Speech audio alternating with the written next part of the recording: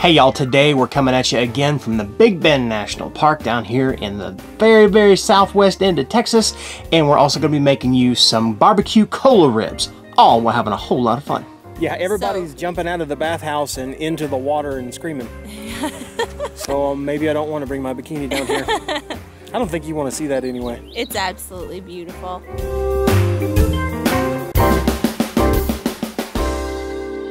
Hi y'all, welcome back to another edition of Cooking Chris's Dishes with the good old boy from our camper kitchen down in Big Bend, Texas.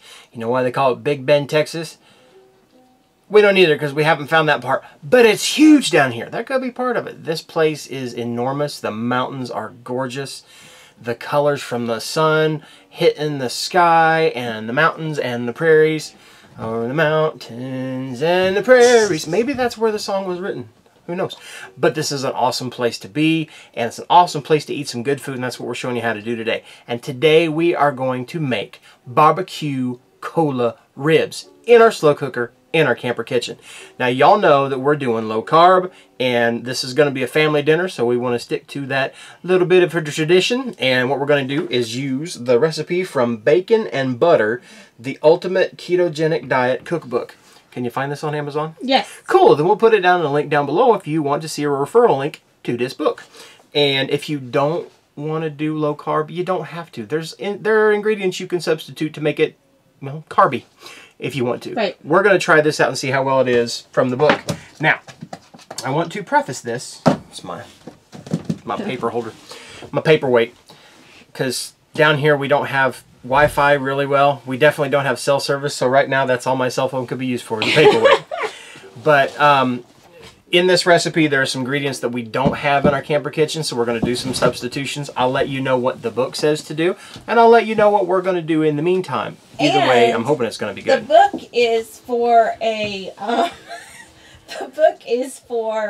a sauce, not for barbecue ribs. We're just adding the sauce and doing it our own way. Yeah, this is actually the recipe we're going to use is for the barbecue sauce that you could put on ribs or burgers or chicken. But it's very similar to a method that we've seen people use for, we even have, I can't remember, I think we've done a pork loin like this before. So it's pretty much a braising is what it is. Yeah, and so we're going to use this sauce on our ribs, and then we'll turn it into a sauce afterwards. You know, like if you've seen on when we did our maple whiskey ribs, I put all that stuff together, cooked it in the ribs, and then made a reduction later, which made the barbecue sauce to go over it. We're going to do the exact same thing, only we're going to use a low-carb version this time just to see how well it is. And reduction is just a fancy word. Yeah, reduction's a fancy word for we're taking the water out of it. Yeah. We're reducing the water out of it, hence reduction. We're going to cook it down, thicken it up, put it on these ribs, and then hopefully, if the weather holds like it is, we're going to put them on the grill to finish them off. That's later, because right now we need a lot of time in the meantime to cook these ribs down. And the reason we're doing ribs, there's a lot of action going on outside, by the way. We're in an RV park, so you're going to hear some background noises, including some ukulele music. That's just my kid. She's outside practicing her ukulele because she's good with it. But the reason we're going to do ribs is because we went to the Big Bend National Park yesterday, and there's an exhibit inside the national park which has a bunch of fossils, dinosaur bones, old fossilized trees, vines, you name it. Creepy fish. Well, great big old creepy fish from hundreds of millions of years ago, or about 120 million years ago to start out with. Where we're sitting, this was an ocean. That's right, y'all. We're in an ocean a long time ago. And there were many years, and you've got the Cretaceous period, you've got the Mesozoic period, you got all kinds of different timelines, and I'm not a geologist or a dinosaurologist or anything, so I don't know all of them times, but I've been reading up a little bit. Over time, there's been many different fossils that have been deposited within what are now the mountains here in Big Bend, and that kind of made me think of Fred Flintstone. And when you think of Fred Flintstone, you think about when they're in the drive-thru and they give this big old slab of ribs on top of his car, turns his car over. Well, that was a leap. Yeah. I thought you were going to say, we're having ribs because there's no place to get food around here, and Chris had ribs in the freezer. Well, that too. Our closest Walmart is like an hour and a half. It's like over 100 miles away. All they have down here is little convenience stores, and we're getting sick of lunch meat. Well, there is no lunch meat at the Well, that's true. This little store here down here doesn't have. Anywho, we're getting off the subject. Right now, we're going to yabba dabba do this recipe. What you're going to need are the following: ribs. We're using baby backs. I've already got them ready to go in the slow cooker. What I'm thinking is I'm going to flip them where it's meat side down, if you know what I mean.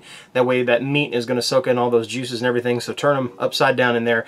This is a long rack of ribs, so I cut it in half, put it in the slow cooker. And now, to the sauce. What you're going to need is a tablespoon of butter, and I've already got some melted right here. If I don't act soon, it won't be melted, so let's act soon. We need a half a cup of finely chopped onion. You want 1.5 tablespoons of minced garlic. You also want to have 1.5 cups of a sugar-free soda, cola, pop, whatever part of the country you're from. We're using Coke Zero, and that's just because I like it the best. And you also need 3/4 cup of tomato paste. I already have that. This is 3/4 cup, 6 ounces. I did the math. I'm right. And if you're eating low carb, check your labels. Yeah, check your labels. Some have more sugar content than others. This is a very low sugar content. Yeah. Our dog's growling because people are outside. You want 1/2 cup of water, 1/4 cup of sugar-free ketchup. Got that right there. One tablespoon of, and here comes the argument, Worcester sauce. I can't even say it when I say it like that. This stuff, here. We get ours from Walmart. It's a great value. That stuff, Worcester, Shire, whatever. You also want to have 3 tablespoons of... Oh! You want to throw stuff around in your location? Camper foul. Large man, small kitchen, things are going to fly. Moo. Mustard. That was 3 tablespoons of mustard. I'm running out of room here. You want 1 teaspoon of cayenne pepper. That's going to give your heat. We don't have any cayenne pepper, but we're fully stocked on Slap Your Mama. Guess what Slap Your Mama has in it? Red pepper. It works. Heat. That's what we're looking for, is a little bit of heat. 1 teaspoon of liquid smoke. Right here. 1/2 teaspoon of paprika. Paprika. We've had this argument. I call it what I call it, the red stuff. And we have some. This is good. And you also want to have 1/2 teaspoon of freshly ground black pepper. And then by my wife, what we're going to do different here, since we don't have the cayenne pepper, we're going to use this. And per my wife's request, because she really likes the spice, we're going to put some cumin in it because she likes it. Cumin kind of gives a smoky, earthy flavor to it anyway, so we're going to use, I'm going to say, oh, I don't know, about a teaspoon of that as well, just to give that flavor to make the boss happy. A tablespoon. If you heard that, we're going to put a tablespoon in there. So we'll get started. In a bowl, I'm going to put in my cola since it's right here. So there's my cola. Still fizzy. Good stuff. My butter.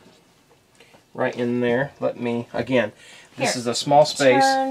Turn this sideways. My wife's helping me turn this sideways, just like that. That'll work for now. So let me grab my spatula. There goes my butter. And we're just going to mix all of these ingredients together. The butter's going to add more fat to it, which is okay. We like it to fat.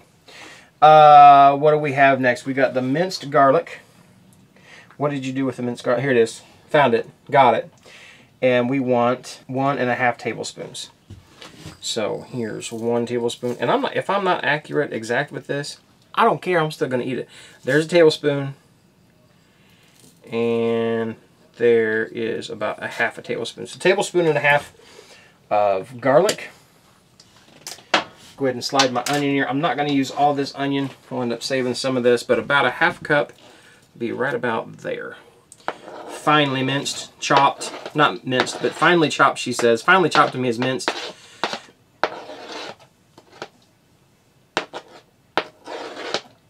Good enough for me. Right there. Now we want our tomato paste. What do I do with that? Here it is. Right in there, the whole shebang into the bowl. Tomato paste is very thick. That's going to give your acid flavor to it, your acidic, citrusy flavor, I guess. I think it's going to go really good.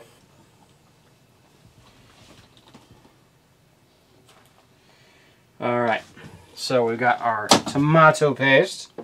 And now we want a half a cup of water. I got plenty of that right here.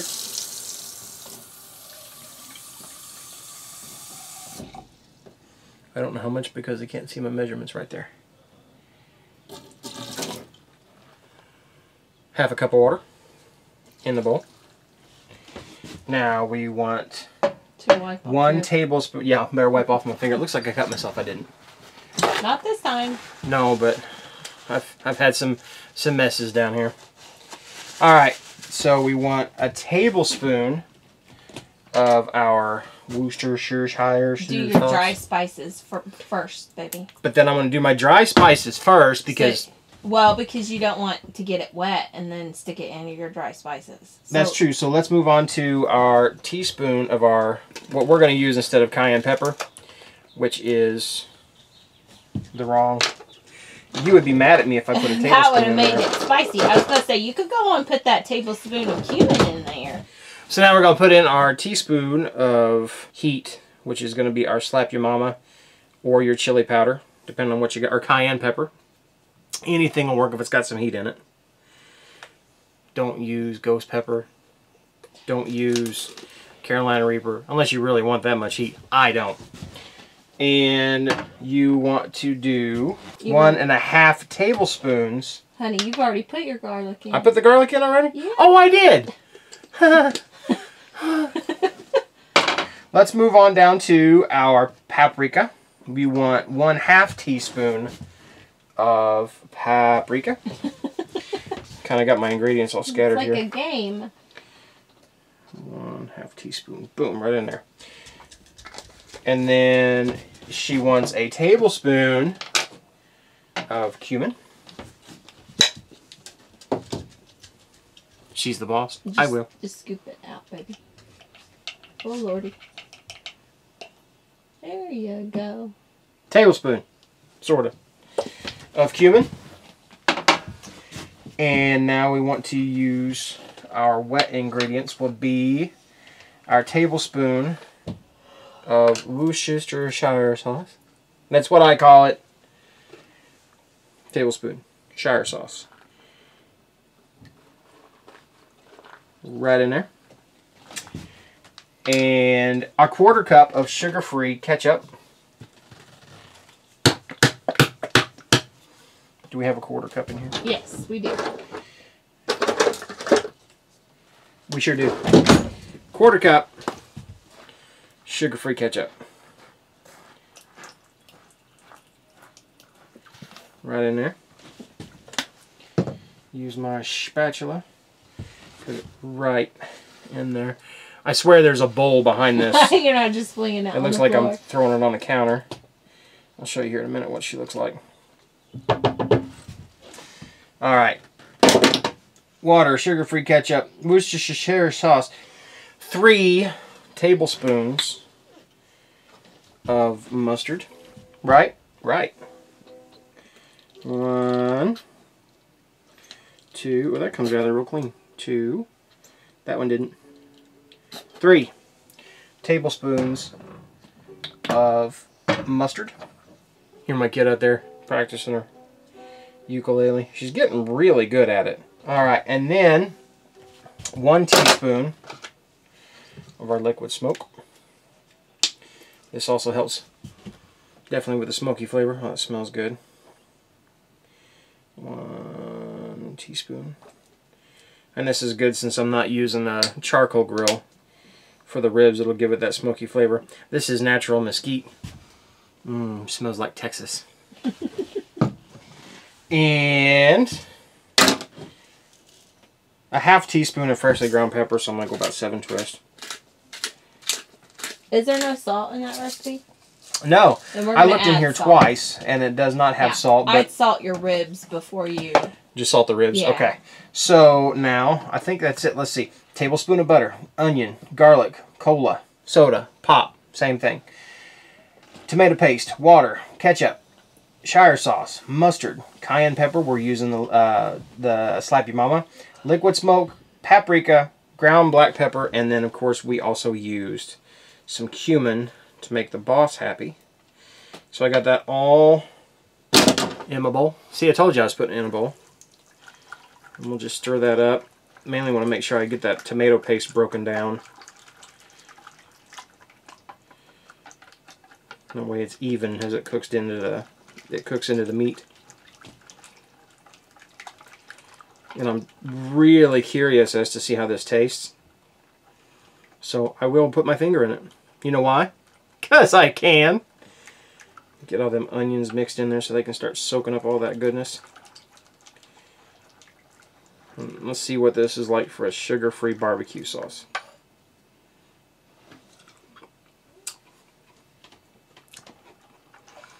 That's good. I know. It's a spin-off of like an old tried and true Crockpot mixture that people have always like. The cola and onion barbecue, it was one of the first recipes I ever learned in the slow cooker. Wow. So when I saw that, I'm like, yeah, that'll work. That's got a really good flavor. And it's gonna work on some ribs. So salt my ribs really well, just to give it some more flavor. And that tasting that, I mean, there's some salt definitely in the ketchup, and some of like in the Penzies has got, or not the Penzies, the Slap Your Mama's got salt in it as well. Yeah. But it could have used a little more salt. In fact, a lot more salt. And I like salt, so I'm going to salt them. Well, that's a lot of meat. So. And I'm just going to take this mixture that we've got and pour it directly on my ribs. Make sure it gets on the tops, and then it'll soak in on the bottom there.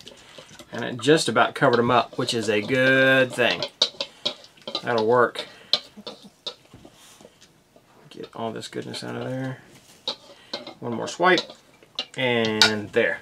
So now, that is going to soak into those ribs anywhere between 8 to 10 hours. I don't know, because I have not cooked ribs in this Ninja IQ that we have.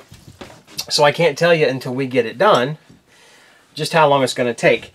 But I'll know when they're done whenever I can reach in there, burn my fingers, and twist the bones in the ribs, and the bones pop out. That's what you're looking for. So we're going to set this on low. We're going to set it for 10 hours, and then we're going to check it at 8. Yep. Actually, we'll check it at 6. Okay. If we're back by then, because we got some more stuff to explore around here. But in the meantime, while this is cooking, you can check out our trip to see the fossils and the Rio Grande Village. The Rio Grande Village, that's right. The hot springs. With the hot springs. You'll see me dipping my toes in the water. My ugly, ugly toes. Right now, in 3, 2, 1.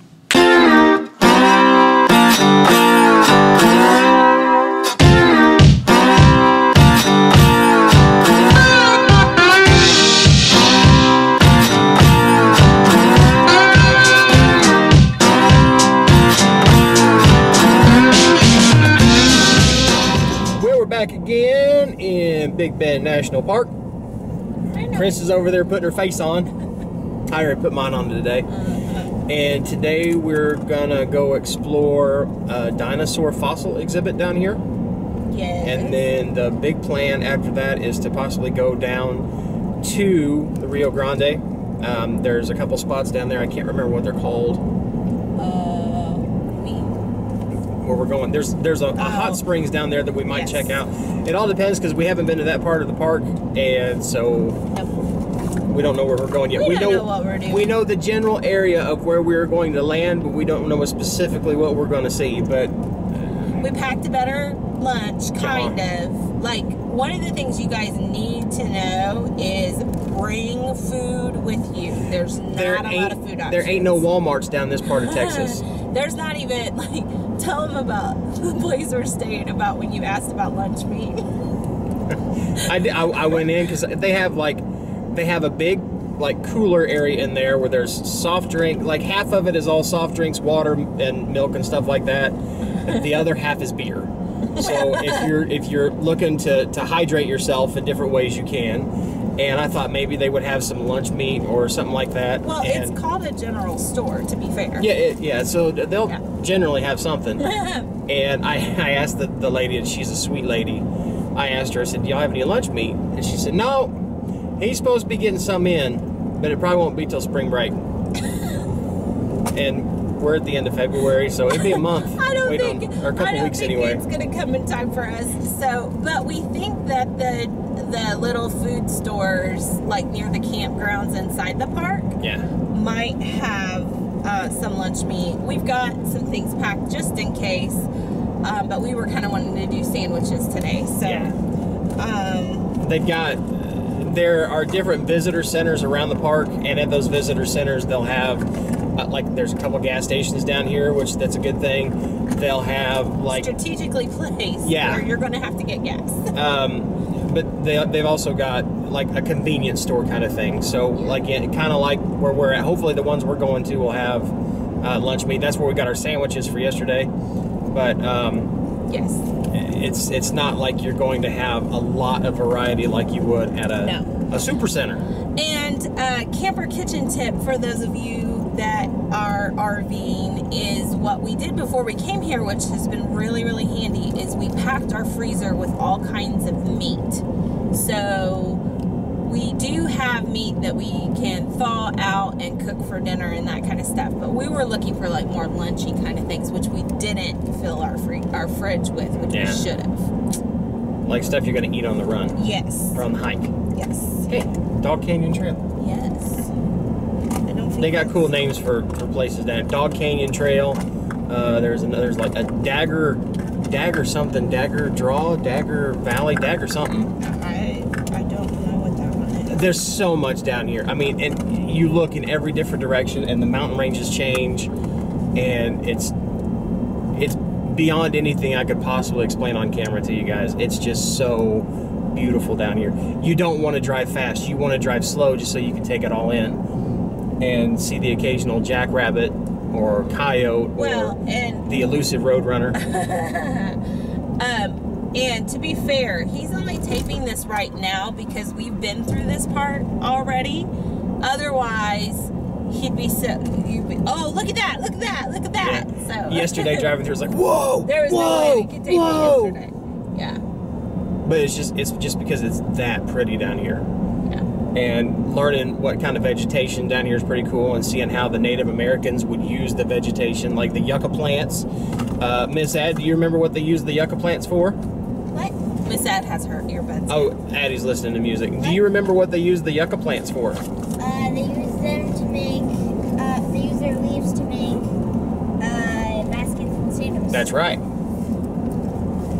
Cool stuff like that. Nerd stuff. Nerd stuff. But we're going to go on up here to this dinosaur exhibit and see if we can find ourselves some dinosaur bones. Yay! What you got there, Ab? It's my Big Bang Junior Ranger notebook. And I gotta complete at least 8 activities because I'm age 7 to 11. And then I have to go to a visitor center and do this. Gotta say the pledge and then sign my name. You know what I gotta do? She gets a badge. I gotta get out of the road. Yeah.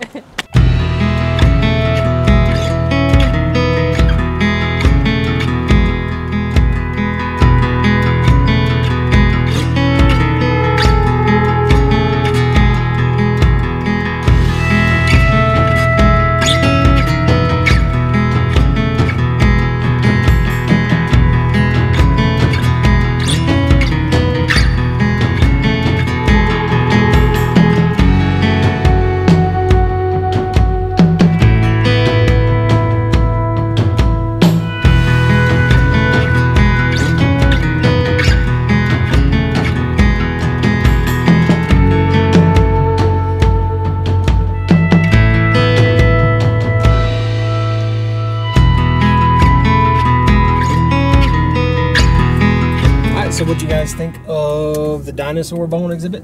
It was awesome. Yeah. It answered a lot of questions for me, as like, how did this all come to be? How is there this giant desert between these mountain ranges? And it pretty much explained it all, that 70 million years ago, right where we're driving through, was an ocean, and the tops of the mountains were actually on the ocean floor. And they found a fossil of a really creepy looking fish. Ugly fish. I got video of that. And they said they actually found one. It wasn't here. Was it in Kansas that they found the same kind of fish? Mm-hmm. And it had a 6-foot fossil inside of it. So they said what might have happened is that it ate this 6-foot fish, and then as the 6-foot fish struggled, it actually choked the bigger fish, and then they both died and became this fossil. That's my baby. But that's awesome. That's so all this right here was ocean, and then as the oceans receded and the mountains rose and sediment action took place with the rivers and everything, that's how we got to where we are now. And they're still finding fossils down here. It's so diverse. And chickens are related to dinosaurs, apparently. Yes, chickens are related to dinosaurs. So yes. you're eating the late generation of Tyrannosaurus Rex. And Addie was very tickled at finding a horse that was the size of a dog. And had feet like a dog. And had it was like a cross between a horse and a dog. It was like Hydrocotherium.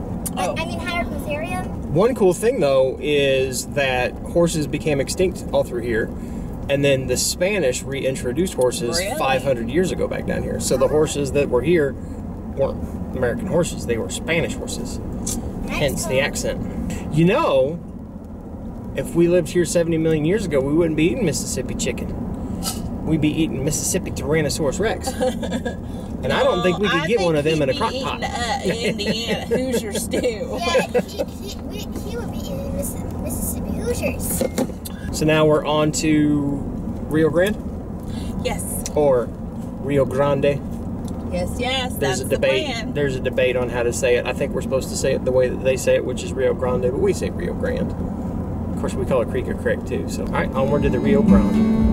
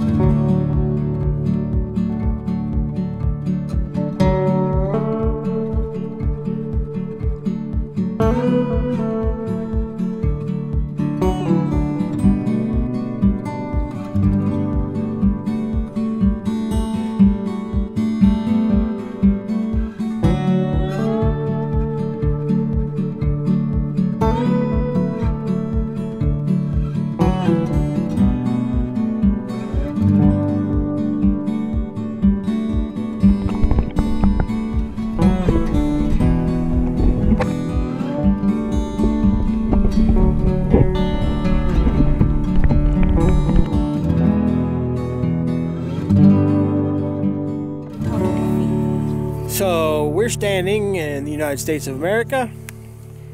That is Mexico. Yes. All separated by the Rio Grande River. Yes. Which is about, I don't know, 25, 30 foot across. So we'd swim to the other side, but I didn't bring my bikini or my passport. So we're going to stay on this side for now.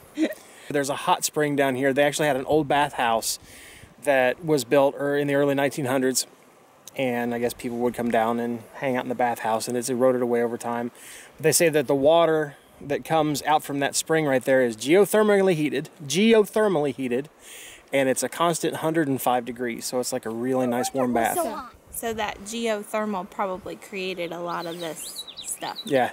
With what, earthquakes or volcanoes or?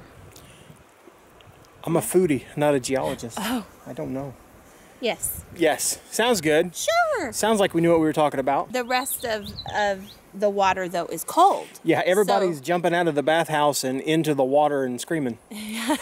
So maybe I don't want to bring my bikini down here. I don't think you want to see that anyway. It's absolutely beautiful. You just, as much as I could do this and show y'all what we're seeing right now, it just wouldn't do it justice if you just come down here and check it out. It's breathtaking. Every view is different, and I think we've maybe seen 1% of the park so far, so we've got a lot more to see. And the sand is so soft. Addie's digging the sand. But Indians once lived down here. We saw the petroglyphs and the pictographs. Yes. And which was early Indian graffiti. But it is really cool, though, how close you can actually get to the pictographs and the I forget the name of the petroglyphs. Because you can walk right up to them, I mean, in back the few that we've been able to see, they keep you real far away from. So it's like, it's not, you can't do that every place. So hopefully people will stop messing with them. Leave it alone. We want to come back and see it again. Yeah. Really, I'd come back here anytime. This is gorgeous. Yeah. My arm's getting tired. I'm going to put the camera down now. Okay. I feel better. And now we are back from our adventures in Big Bend National Park, where we went and saw the dinosaur exhibit and the hot springs and the Rio Grande River. Not so grande right there, but it was still beautiful. And just the way the sun hit the landscape was absolutely gorgeous. We got Miss Ad in the background. She's doing a little background music for us, a little mood music, what you heard earlier. And our ribs are done. That's right, the star of the show is ready to go. And we put this on there for about 10 hours, and it took about 6.5 hours is about how long we were gone on a run that we were doing. And they're done. And the reason I know that, one, that's hot. And two, you can do this with your fingers if you want to. Luckily I've got tongs, so I don't have to. But if you reach in there, grab one of them middle bones and give it a twist. If the bones twist out of the meat really easy, they're done and ready to go on the grill. These bones twisted real easy out of there, so I know they're ready. So I've got a hot grill going over here, about 550 degrees, and all I want to do is finish these puppies off on the grill, hopefully in one piece. Hot, hot, hot, I'm telling you. So we'll pop that on there, just like that. We'll do it again with this one. Falling apart. I think we're just going to have that. Pop that on there. Yeah, these are falling right. The bones are falling way out of these real easy. So I'll probably have a little bit of a mess to clean up. Naturally, right? These are falling apart on the grill as we speak too, which is not a bad thing. I've had worse problems. And we'll just leave that for later. So I'm going to watch these real close because I don't want to burn them, but I kind of want to brown them on the outside, caramelize whatever sugars are on there in that sauce, which won't be much since it's low carb.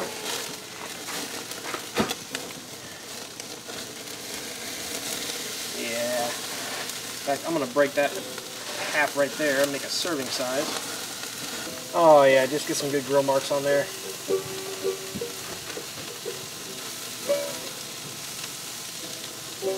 Now you could do these with St. Louis style ribs as well. Yeah, those are falling apart real easy, so I gotta be careful.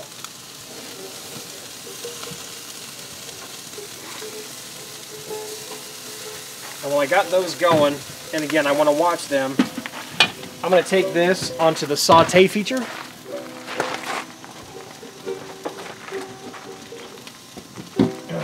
That's one of the things I like about our camper is the fact I got power out here. So I want to turn this on stovetop high.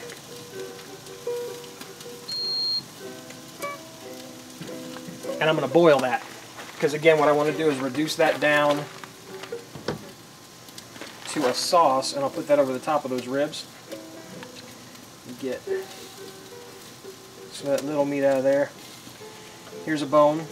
Now, since we're making this low carb, there may be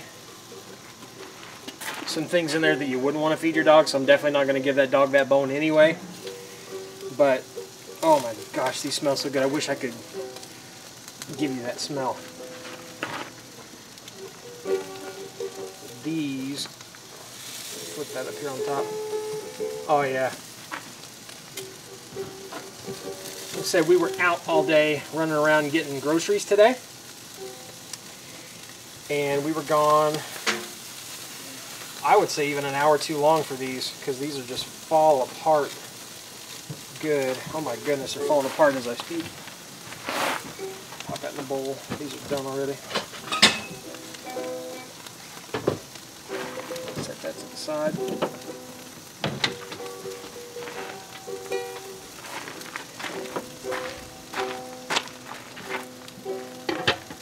But I'm going to let these continue to grill while I'm letting this boil up, and then when this is boiled down, we'll come back and baste our ribs, and I promise you we will eat them. Alright, so it took just a few minutes to reduce this down. There wasn't that much liquid. It's mostly fat that's in there. You got the fat from the ribs, plus you got some butter in there. Not that much butter, it's mostly the fat from the ribs. But baby back ribs have plenty of fat on them. You could also use St. Louis if you want to. I'm not sure how much time difference there would be. I would think you'd want to cook your St. Louis ribs a little bit longer. These baby back ribs, I probably could have got them out an hour ago had we been back. But we went on a grocery run. And the closest super center, if you want to say, anything other than a small convenience mart, is about 95 miles away in Fort Stockton, Texas. So we had a little bit of a haul. But if you can see, I don't know if you can see down in there or not, but the sauce, what once was the juices, has reduced down into a sauce. It's really thickened up quite well. So what I'm going to do, now I'm going to first baste these. These are the ones that Mama wants to take a picture of. We can't eat these, sorry. But I'm just going to take, I think I'll first kill my heat.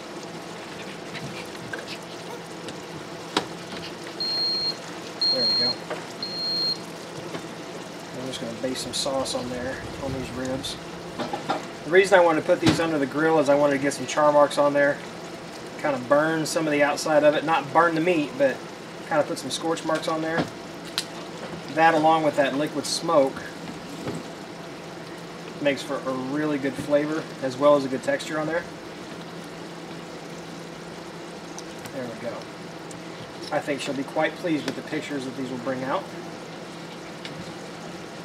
But check this out. Look at that. Now, when I say that these are fall off the bone tender, here's a bone. Other than pulling this off of the grill, I haven't messed with the bone. Watch this. It twists right out of there. Completely clean. That's a tender rib. Now again, I'll put this back because she's got to take a picture of that.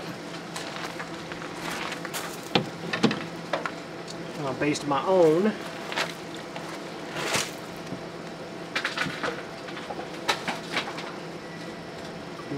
These smell so good. I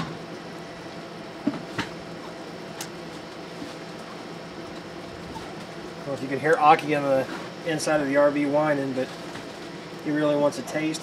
Since it's got that Coke Zero in there though, maybe it's cooked out, I don't know, but since you're not using sugar and it's got an artificial sweetener, I wouldn't feed that to your dog. Absolutely not, because I don't want to take a chance on hurting our puppy. Oh yeah, these are so pretty. Now this is the plate that I'm going to eat right here. And again, I can take that bone, pop it right out of there, it comes out clean. Didn't see that? We'll do it again. Look at that bone. Slides right out, no meat on it. Nothing but pure deliciousness right here. Hot deliciousness. You're not eating all of dinner, are you? Just enough for me.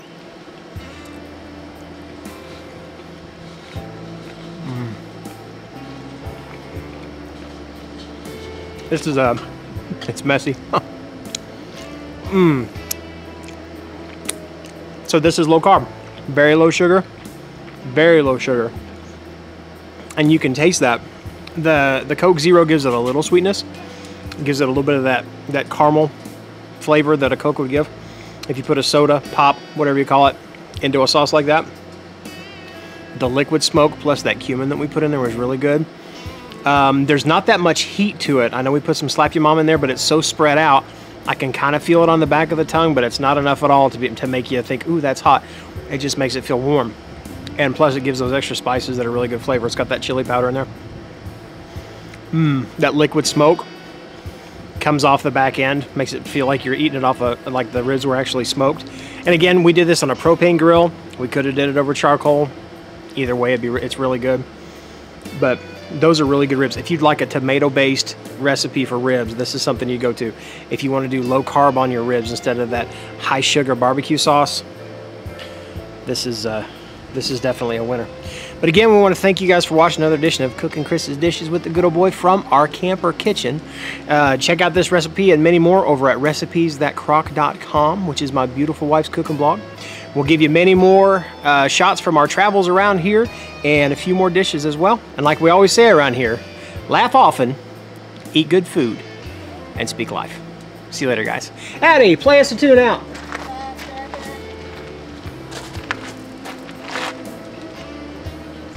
She's good. Oh, and by the way, this is the next day after we made those ribs. And if you're thinking to yourself, man, those were just too fall apart tender to be pretty or to do anything else with, let me show you something. A little bacon, a little ranch, a little tortilla. Perfect taco. Trust me.